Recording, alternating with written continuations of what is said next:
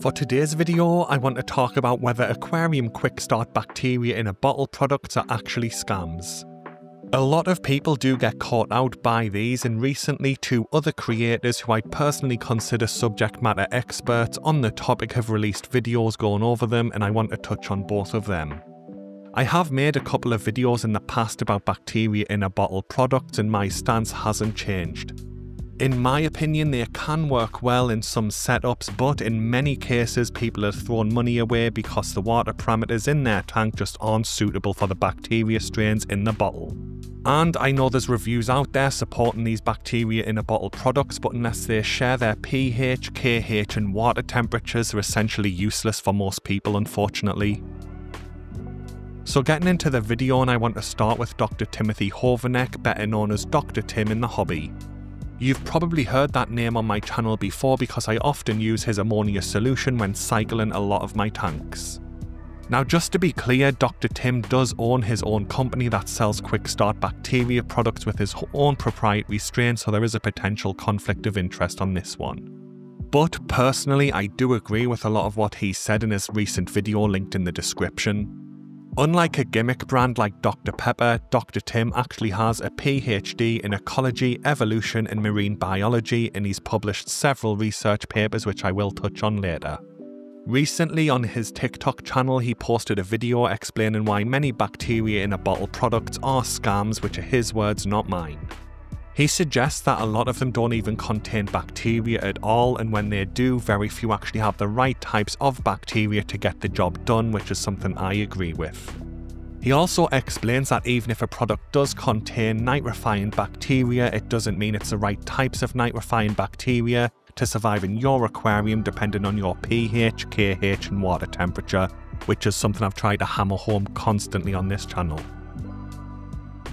To understand this better, we have to go back to the 1990s when Dr. Tim published a research paper that shook up the industry when it comes to nitrifying bacteria. He showed that a Nitrospira-like bacteria strain was actually the key nitrifier in aquariums, not traditional ammonia and nitrite oxidizing bacteria that a lot of people still assume do the job even to this day. At the time, he faced pushback from companies that were happily selling bottles of ammonia and nitrite oxidizing bacteria. But keep in mind, this was back in the 1990s, and since then a lot of research papers have been released that essentially back up exactly what he was saying. So even though it does look like his original findings were correct, at least for a lot of people's water parameters, many companies are still pushing those outdated bacteria strains in their quick start products. Now here's where it starts to get a bit geeky and interesting, because the aquarium hobby doesn't have a lot of dedicated research, but luckily there's a huge crossover with the wastewater treatment industry. And before anyone thinks these research papers are a money grab for people in the aquarium hobby, let's put this in perspective, because the aquarium industry was valued at $3.6 billion in 2023. Compare that to the water and wastewater treatment market, which was worth over $323 billion in that same year.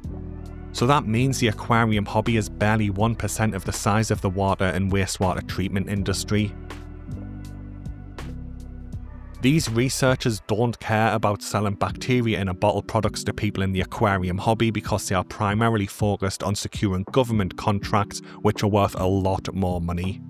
And because their focus is purifying wastewater to get it back into the drinking system of a city, they are better funded and there's more accountability because there's a higher chance of legal repercussions if they make mistakes. Since Dr. Tim's paper back in the 1990s, a bunch of research papers from the wastewater industry have backed him up, saying Nitrospira is more efficient than ammonia or nitrite oxidizing bacteria. It is starting to become more accepted that unless your aquarium has a very specific set of water parameters such as perfect pH, KH and water temperature, RK and Nitrospira are doing most of the nitrification work in your tank, not the legacy bacteria strains that are in a lot of quick start bacteria in a bottle products. And there is another twist to this as well, because back in his original paper, Dr. Tim called it a Nitrospira-like bacteria strain.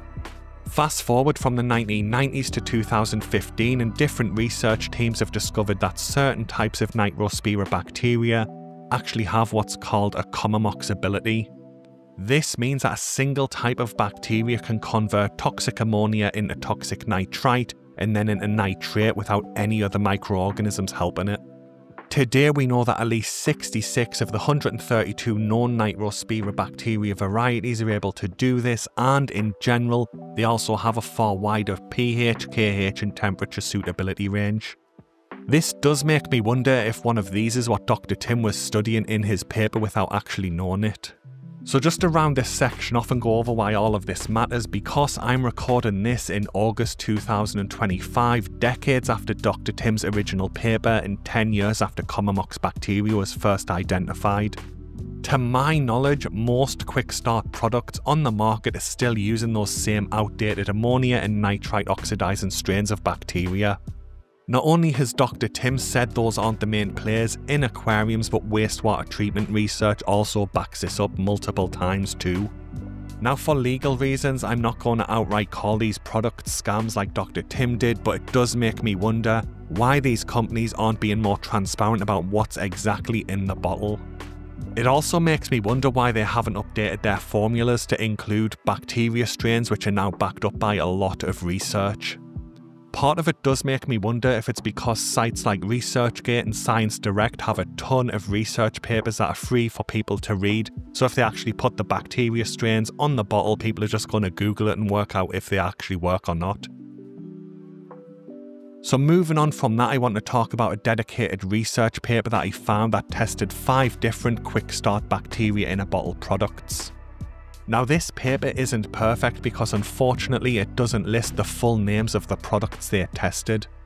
I was curious and I reached out to one of my friends who works as a researcher in the agricultural industry, and she explained that this is probably due to legal reasons because they found such a low success rate with the products.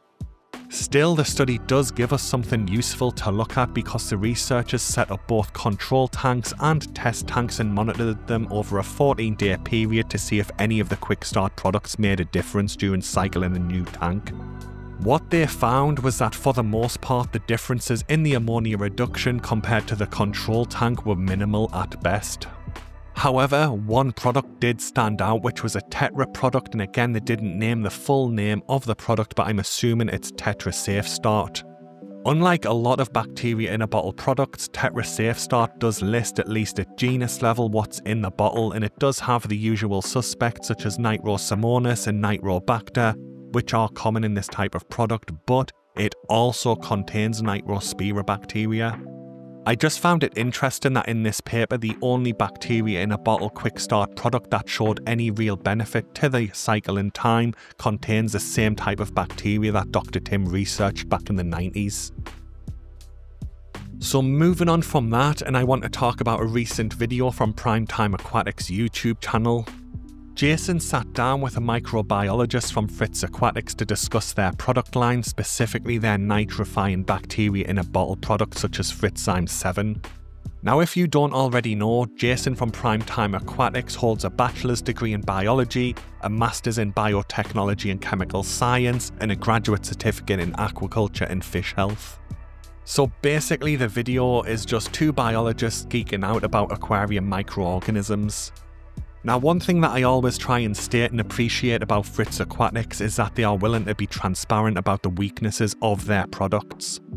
To my knowledge, they are the only company that actually provides a detailed user guide going over their quick start bacteria, including the recommended water parameters for optimal results in your tank. Unfortunately, none of my tanks fall within those recommended ranges, and I really don't think a lot of other people's will, depending on what you're trying to do with the hobby. That said, their own guide also confirms that their formula focuses on Nitrosomonas and Nitrobacter strains, the same legacy strains found in a lot of other products that do require that narrow range of water parameters to work. They also confirm that if your KH level in your tank is too low, typically below 4 or 5, the product simply won't work because KH is essential for some of these bacteria strains to work.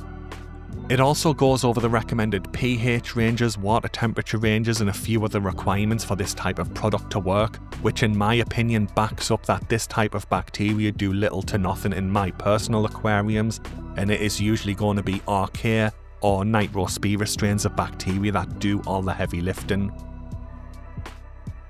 So to try and round the video off, I do think these products may help people who have the perfect water parameter ranges, but personally, I do think that's going to be a small number of people compared to everyone in the freshwater aquarium hobby.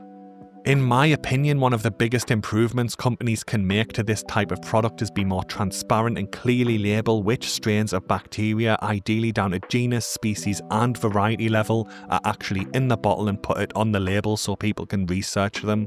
On top of that, they can also do a far better job of making sure people know what water parameters and what conditions are needed in their tank to get the most out of these products. As I mentioned earlier, Fritz 7 does provide a detailed user guide on their website, but as far as I remember at least, none of these limitations are actually on the bottle or the packaging, but it has been over a year since I last used that product. On top of that, there's also sales staff in aquarium and aquatic shops who may not really understand what's actually happening with these products and recommend it to people who are new to the hobby, thinking they'll instantly cycle their tank, then they put fish into the tank. The fish unfortunately don't make it because of toxic ammonia and toxic nitrite spike, and then they leave the hobby.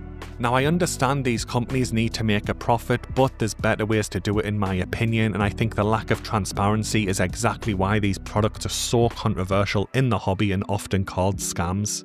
And on top of that, the more I read into the nitrification process with more modern research, it does seem like ammonia oxidizing archaea and the Nitrospira bacteria strains are doing a lot of the work for most people. Unfortunately, archaea can't be stored in spore form like bacteria, so it's not available in these bottles, which does limit how well they can perform in a lot of people's water parameters. This is why I personally prefer to just let my tank cycle naturally without using any quick start products. I've tried several different brands over the years and never noticed any real reduction in the cycling time in my tanks. In my experience, my aquariums usually take 4 to 5 weeks to cycle from scratch regardless of what I do, and I'm perfectly happy with that if I'm honest. Anyway guys, that brings the video to an end. I will link to my fully sourced blog post on this in the description. I hope it's been helpful and helped some people save money when cycling their tanks and avoid buying these products.